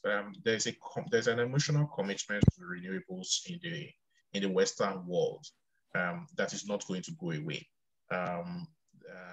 There was a time that I visited Amsterdam and I saw the sheer number of bicycles and then electric cars. Told me that this is the trend now. The ironic thing or the interesting thing is that we also have, as a country, we have some of the the minerals that are used for building renewables, especially in the Middle Belt. For me, that brings a key worry. We have perfected a system in Nigeria where we basically move on to the next resource, extract, do not add value to it, and simply sell at, and then use that to service a very narrow elite. It was palm oil before crude oil. And I have a fear that is what will happen with the minerals necessary for renewables. We need to learn how to start adding value within our own space before exporting to the world. Otherwise, we will keep having these cycles of apparent wealth that doesn't trickle down to everybody, and then social unrest. We are heading toward the end of such a cycle with crude oil. And the question becomes, are we going to simply go into another cycle when we have refused to exploit the resource that we really have that is necessary, which is human resource? Thank you so much for that, Chet. Rolake, let me bring you in as well. Do you think, Rolake, that the planned removal by June of this year of subsidies will help drive stability in Nigeria's oil and gas downstream sector? And who do you think will be the immediate and long-term beneficiaries, Rolake? Well, first of all, operative word being planned, I don't think that removal will happening in June, because I don't think any government that comes in May is going to be in a position to take a fully informed decision as to removing something as monumental as subsidies in the space of a month. So I don't think it's going to happen at the deadline. And the answer to the second part of that question is no, I don't think it's going to be the panacea for the woes that the downstream oil sector is facing. One of those big woes is just, look at our road network. Let's look at how the infrastructure network for transportation of petroleum products is currently laid out in the country. There's still major bottlenecks around the country that need to be solved. The other issue is we need to, first of all, also stabilize the exchange rate. So the issues around the macroeconomic and the monetary policy, actually, in my mind, those also needs to be a multi-pronged approach, if you like. And then thirdly, the other thing I will say is that with reference to, I think it was Cheta or Kalu that mentioned the issue of entrenched interest. I think that is the big factor which is currently being underplayed. And I think one of the reasons it may be underplayed is nobody really understands, the full workings of how the entire system really operates. So I think it's not going to be a panacea. What actually needs to happen, if you look at it, is Nigeria now needs to take the issue of having a diverse energy mix seriously. And that needs to come hard and fast. One of the compelling rationales right now for renewable energy is the diesel price and the cost of servicing off-grid generators across the residential, SME, or commercial and industrial space.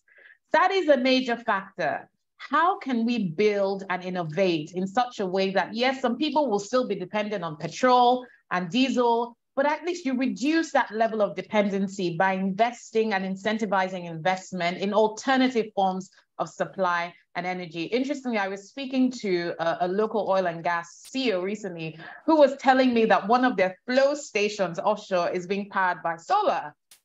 That will eventually have to be the reality. Now, they could well power it by diesel or gas-fired system, but they had opted for solar because in the long term, from an OPEX perspective, is much more cost-effective. So I think whilst we're looking at the issue of how do we remove the subsidy without causing major upheaval across the economy, because I think that's a risk, we should also be looking at a more proactive approach to investing in alternative forms of solar. Now, hydrocarbons are not going to go away anytime soon, and not for many, many decades to come.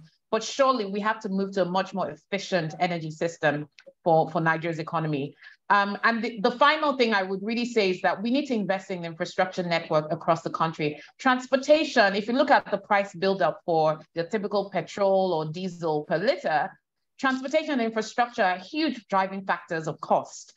And so we need to try and solve that problem. There's no reason why in a fully liberalized market, and I've said this many times, that the current cost of petrol or diesel will not eventually come down. Because once you introduce efficiencies into the market, there's competition, there's full liberalization. There'll be so much competition that everybody will be fighting tooth and nail to ensure that they provide the best service to the end consumer. So it's going to be a lot of pain before results, but I think we have to do it at some point. Thank you so much, Rolake. Dr. Nevin, we have to get your thoughts on debts, the ways and means, and fuel subsidies. Doctor, please go right ahead. Years that Nigeria doesn't have a debt problem, and we disagree with the finance minister, and it doesn't have a revenue problem. It has a growth problem. So we've said that if we continue on a trajectory where we had growth that was anemic and basically below population growth, so we're getting poorer per capita, at some point we'd come to a debt crisis. And maybe we're at that point. We're at that point now. I mean, when we have the economy growing at 2 to 3%, and now we have a situation where the government is becoming more predatory over the last couple of years towards business and individuals and extracting value. I mean, it's a very difficult situation. If we were growing 8 or 10% a year, you could have tax revenue growing at 15% a year, and it would be much more, that system works. And what we have right now is not working. But we continue to say it's a growth problem. And the people don't want to invest in this country for all the reasons that we understand, and hence we're not growing. So I think we're kind of in a real kind of crisis mode. But I mean, the next government could take policies to fix it. And in terms of the ways and means specifically, I mean, our view is pretty simple, is that transparency in your debt affairs, it benefits the nation, it benefits your international standing. I mean, we'd like to see that the debt taken off of this opaque system between the CBN and the federal government of Nigeria securitized in this way, and we can move forward and have the DMO can be publishing an accurate number of the debt situation on that. But, we need the growth. Otherwise, we're going to continue to have these problems on that. I mean, with the foil subsidy, I mean, we've always been of the view the foil subsidy needs to go. We said that years ago. It's grown into essentially a monster that's consuming the nation. I mean, the number you see quoted now in the public domain is 6 trillion naira. I mean, you think about the impact, and you take the acid strike. If I understand the numbers, and I think maybe it was Nairametrics where I read the best report on this, there's about 2 trillion naira that there was the maximum demand from ASU. and yet we're spending 6 trillion naira on the foil subsidy in an incredibly opaque way. It's effectively a system of corruption. It's not a subsidy for the bottom of the pyramid in any way. If we wanted to subsidize the bottom of the pyramid, we'd simply transfer 10,000 naira on their feature phones, e-naira, to their e-naira account. And that, of course, would drive the utilization of the e-naira. So the government effectively is not really interested in what's happening at the bottom of the pyramid. There are certain elements that it's a little opaque to me as an outsider who are benefiting from the current subsidy regime. And our view is the sooner it goes, the better. And really, I mean, I'm not a huge fan of people who followed me over the years. I'm not a huge fan of the market system in general. I am of the view that there are cases where the market system works very well, and there are other cases where it doesn't. But in the case of downstream oil and gas, downstream petroleum products, I mean, you look around the world, this is one of the easiest industries. You let market forces work, and gasoline is delivered all over Europe. It's delivered all over North America. It's delivered all over Australia. It's very, very simple product to make. Refining actually is not much value added, and it's a very simple product to move. It's a well understood economic product. And if we just let market forces work, having multiple players in there, as Rolaki said, we're going to end up with a very efficient system. So, we're not keen on kind of delaying this move. I mean, there's no budget past June for the foil subsidy. Maybe the next administration is prepared to put another 3 or 4 trillion in for the half year on that. But as I said, the number has now got to the size it's consuming the nation. If it's more than the total amount, if I understand correctly, spent on healthcare, education, and social services by the federal government. So how is it possible to have that consume everything? And of course, it then has a knock-on effect in driving up interest rates, because if the government wasn't borrowing for the foil subsidy, then the interest rates would decline, and that would save them money on. And of course, we know that interest consumes almost the total amount of revenue raised by the government. So for all those reasons, it's come to an end, and just the nature of its end is kind of what's in play right now. I mean, obviously, I think it was Bismarck who said it best. He said, the powers that be are somewhere in the 5 stages of denial of death around the currency regime and around the foil subsidy. These systems are dead. They're forms of corruption. They're benefiting a small number of Nigerians. They're coming to an end. But people who benefit are in denial. And of course, they're going to extend them as long as possible. But the systems are over. And sometime I used to say 6 months to 3 years. Now I'll say 6 months to 2 years, the foil subsidy will just go away. Thank you so much for that, Dr. Nevin. So that brings us to the end of our sessions that we've broken down. But I would like our panelists to please, for each of you, we've got a number of questions in the chat box below. So you can actually, for our panelists, respond to the questions that are there. So there's questions for all of you. And as usual, we always get a lot of questions for our panelists. So let me start here. Kaluaja, let me throw this question to you here from Shay. Shay says, I have much savings in US dollars and I'm a resident in Nigeria. When is the right time to convert back to, now Shay writes Nigeria, but I think what Shay means is Naira. So when is the right time to convert back to Naira, I think is what Shay's question is. Carlo, what do you think? Yeah, if it's just to hold, I would just say hold it in dollars, right? Invest it in dollars. If you want to spend 3 to 6 months of your expenses, convert to Naira. But I would prefer, if you already have the dollars, to hold it in dollars, right? And just hold that value. That's what I would say. If the Naira rises, that's fine. If it falls, that's fine. But if you already have the dollars, you're already earning dollars, then why convert? If you want to spend in Naira, go ahead and do that. But if you already have it, if you're already earning that currency, that's fine. Invest in that currency, spend in Naira. That's how I would look at it. So the question is, okay, where should he invest the dollars? Like I said, in Nigeria, you could invest in money market funds that accept dollars, or you could just, if you have the means to go abroad, if you have a social, you can invest abroad. They are fixed income right now. The yields are doing better today. They might change tomorrow. So if you lock in anything fixed income dollar, you get something really good and be 2-3% in dollar terms, which is not bad. So that's what I would say, yeah. Thanks, Kalu. Cheta, this is from Muli Ridwan. Cheta, Muli is asking how to earn money from content creation. I think you said something about content creation, how we're exporting so much. You gave a figure of one comedian who had made X amount. How do you actually make money? Is it by growing your followers to where you can now advertise products? Or how do you make money from content creation, Cheta? It's a mixture of both. I mean, if you have the right number of followers, you would find that advertisers will come to you. Various content platforms such as YouTube, for example, have they sell advertising. So if you have, for example, if you have a video that goes viral, you will definitely make a lot of money from it. One of the frustrations that people like us that produce serious content tend to have is that we produce, and I'm sure you see it on Arise News, for example, you produce something very serious and you get views in the hundreds. That's very difficult to monetize. But then you see a skit maker, for example, say Mr. Macaroni, and he puts out something and he has views in the hundreds of thousands. Now that will be paid for, because before each video runs, there are advertisements that run before the video runs, and there's a revenue share formula which I can't say offhand. So that's just one example. But there are various ways to put out. There's Nebula, there's Patreon. Once your content is good, you'll find that people will be willing to pay for it.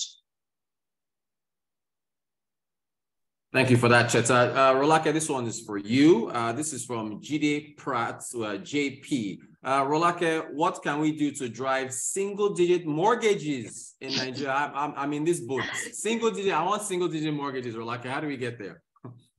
Okay. You know, I'm a big advocate of it. I have this 3 L's of infrastructure financing: low cost, long-term, local currency. But seriously, there is a single-digit mortgage, actually. There's just one single-digit mortgage, but that's a government-backed mortgage. That's the National Housing Fund, which is backed by the Federal Mortgage Bank of Nigeria, which is a one-time access. So if you pay the 0.2% or whatever it is via payroll, you have access to this National Housing Fund mortgage at 6%. But obviously, those funds are obviously giving to the PMIs, the primary mortgage institutions, by the government, right? That's why it's single digit. You're not going to get single digit commercial mortgages. I just don't see how that will happen. One way it could happen is if the source of funds, maybe via some sort of on-lending structure, is coming from a DFI. But even DFIs, by the time you add the cost of capital, the transaction costs, even those mortgages, and there's a new one that's being sponsored now by InfraCredit, I've forgotten the name now, it's an InfraCredit-backed mortgage fund, but even that is around 10%. So I think the issue really isn't so much the single-digit nature, it's just the overall ease and cost of financing your home purchase. And there's so many other things. So if it's not single digits and it's in the low teens, 11, 12%, but you can then get it over a longer tenure, then that should be a pretty manageable mortgage. Again, all of these factors are very peculiar to the profile of the borrower, and that assessment will be made at the point of issuance of the loan. So I think my final answer to that is, let's not focus so much on the level of the financing as opposed to the totality of the ecosystem around actually obtaining a mortgage. You know, apart from the pricing, it's a tenure. And pricing is a function of availability and the cost to the lender of those funds. So it's a more existential macroeconomic question that is hinged on so many other things. How do you bring down the overall cost of capital in the economy? But like I said, you know, there's so many other ways now to acquire your home. We rolled out a scheme that means you only pay 5% of the initial home amount. It's a rent-to-own scheme. And then you save over a 3-year period with a view to eventually acquiring the home at the end of that period.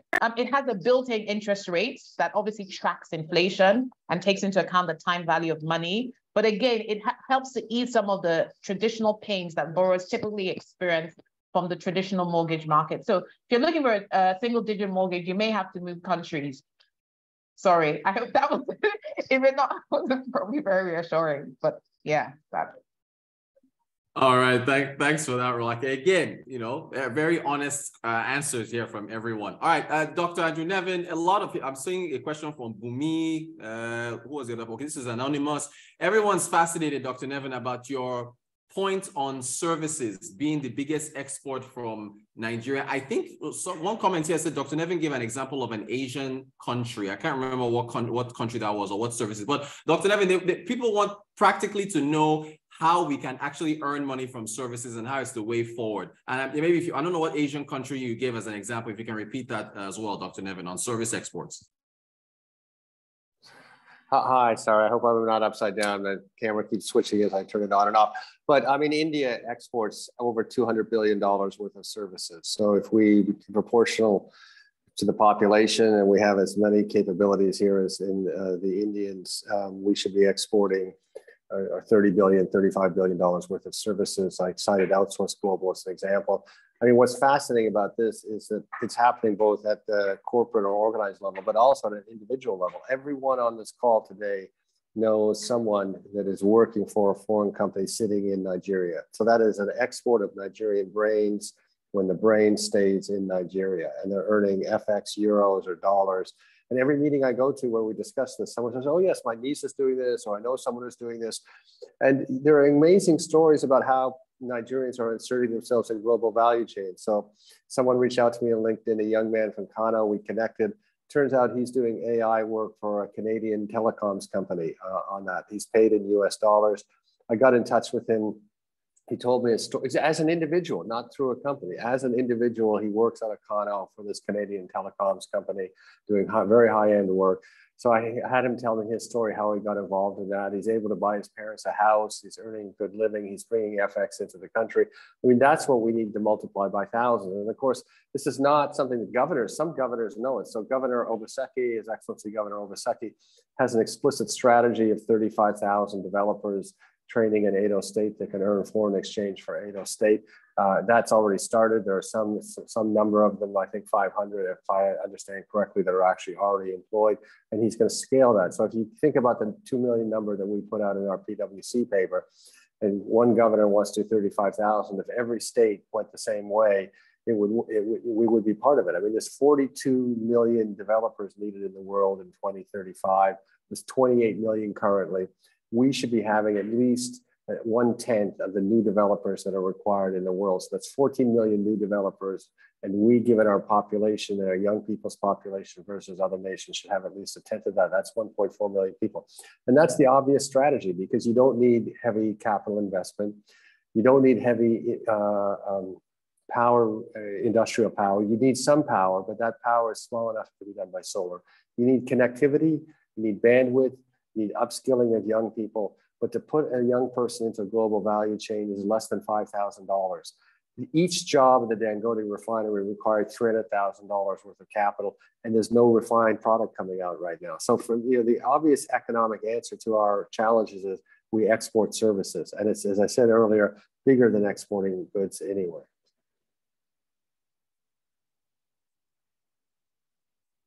Thank you so much, Dr. Nevin. There are so many questions. We posted everyone's Twitter handles already. So if you want to, follow our panelists and ask them additional questions, then you can. I want to drag Ugodre in here. Ugodre is our stock market expert. So I got this question. Ugodre, since we're almost out of time, maybe you can add this to any final remarks if you have any. But again, guys, follow Nairametrics, nairametrics.com. At Nairametrics on Twitter, Instagram, social media panels, and networks. And then we put everybody's links there if you want to add additional questions, because there's so many questions coming in. But Ugo, this was an anonymous one. It was thrown to the panel. So I don't know if you want to take a stab at it. What are the major developments to watch out for in the Nigerian stock market in 2023? Is it dividend season, March, April, or is it, they're saying a Dangote IPO? Ugo, do you want to take a stab at that? I mean, I think the guy who asked the question had the answers as well. Yes, dividend season. So dividend season has started already, February, March. Watch out for results that are going to be coming out. I think that a lot of companies are probably going to have a fairly worse result compared to last year because of challenges we had. The economy, particularly FFCGs, but the sort of numbers you saw with MTN, expect that for Airtel as well. Telcos are coming out strong. We also expect strong numbers from the likes of Dangote Cement, and some manufacturing companies are doing well. Agri-based companies as well are doing well. So if you really want to go into the stock market, it's probably around December, January, or you're just about at the last end of when you should be getting in. Because what tends to happen is that people like to go in when prices are now going up. And then when prices now go up and you go in, and then you now want to sell, you sell low, and then you start to worry and you start to complain that this stock market itself, I'm always losing money. So I think it's better to go in a little early. Now, another thing to watch out for as well might be the elections. Around the elections period, I think investments kind of slows down because people, will be on the sidelines, pushing a lot of their money into real estate, waiting to see what happens. And that might be another opportunity to go in because just as people are scared, you should start to take position.